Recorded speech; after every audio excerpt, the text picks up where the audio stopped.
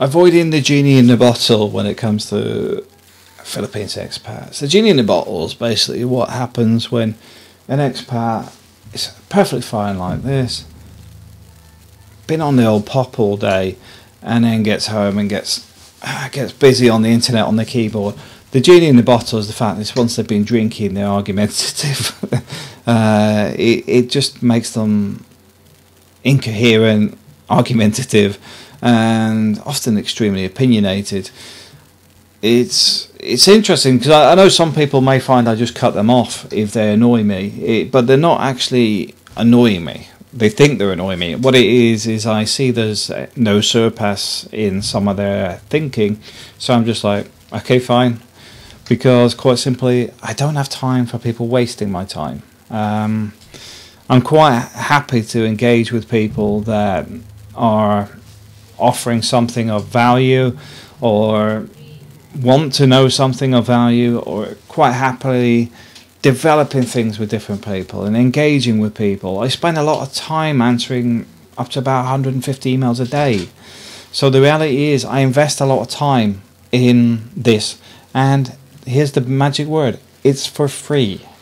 So when you get somebody that's giving all this and whining about it, I don't care. It's not me being negative. It's the fact is you have problems with your own life. I'm not bringing them into mine. If you dislike people from other races and whatever, keep that to yourself. Because unlike a lot of the people that do have these issues, I have travelled other parts of the world that they detest these people from. But often the politics is so bizarre. It's hypocritical.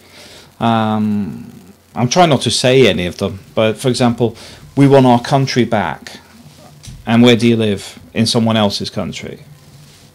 These sort of things just don't make any sense, and that's why I simply say, look, do whatever you want. I don't want to know. Just go ahead, do it.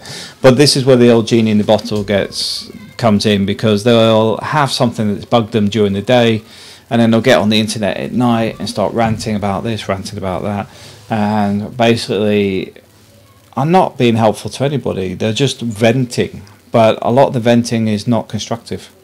It's not like saying, I went to LTO today and the guy was demanding I give him money before he gave me my driving license, blah, blah, which you turn around and say, okay, well, how did you deal with it? Well, I basically told him no and told him I would complain, and they just gave me my license anyway. That would actually be something to say, look, be aware that these guys might rip you off or try to.